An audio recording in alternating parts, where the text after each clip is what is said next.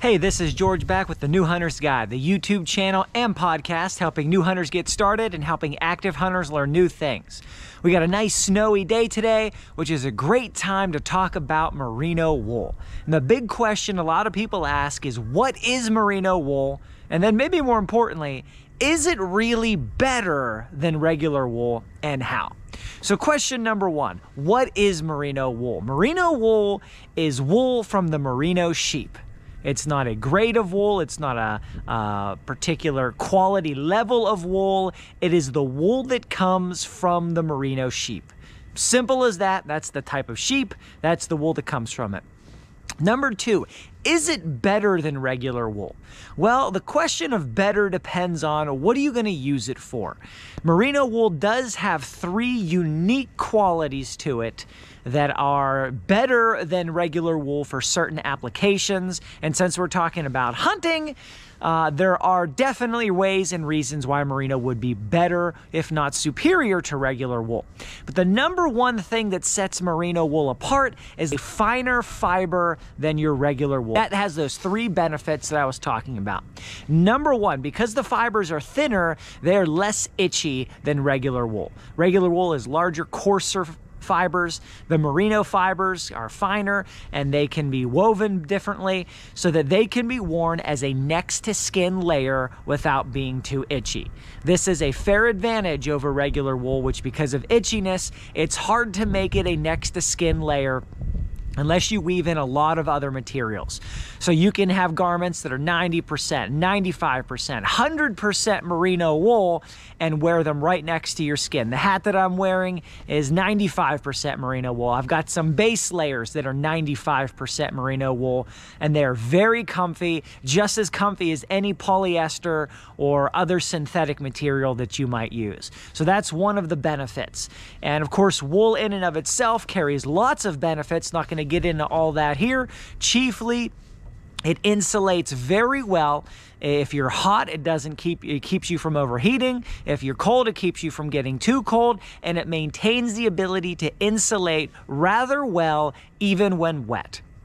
So that's why you'd use wool to begin with. Merino enables you to use wool as a base layer comfortably. So that's the number one advantage. Number two advantage, the thinner fibers can be woven tighter and provide more insulative value for the volume that the wool takes up.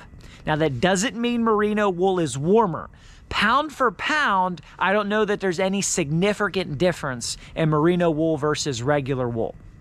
But inch per inch, merino wool can offer more heat for the thickness of the wool that's used versus regular wool. So you may need a full inch of regular wool to achieve the same benefits as, say, half an inch of merino wool. I'm just pulling that out of the sky. I don't know the actual values and how you would calculate that.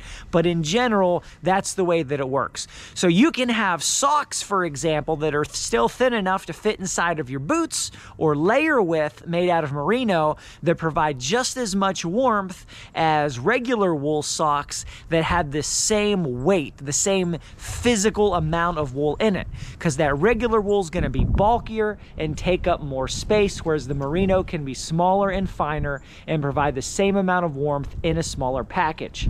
And of course, there are no merino wool companies that are sponsoring this video. Nobody's sponsoring these videos but me, but you guys can help support me by hitting that thumbs up button and help this video and others reach more people. Number three, the finer fibers of the merino wool wick and evaporate moisture quicker than the larger, coarser fibers of regular wool.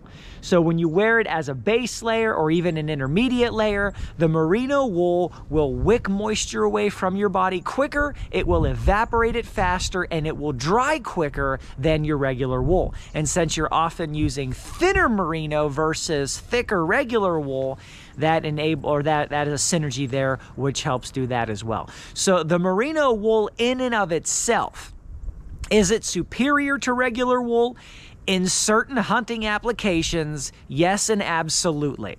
In other applications, Maybe, maybe not. It all depends on how you're using it. But for this context, as base layers, for socks, things of that nature, merino wool is oftentimes, of course, it depends on how it's made, right? You can process one thing well and something else not as well. But depending on how it's made, merino has the potential to be superior for base layers and hunting gear.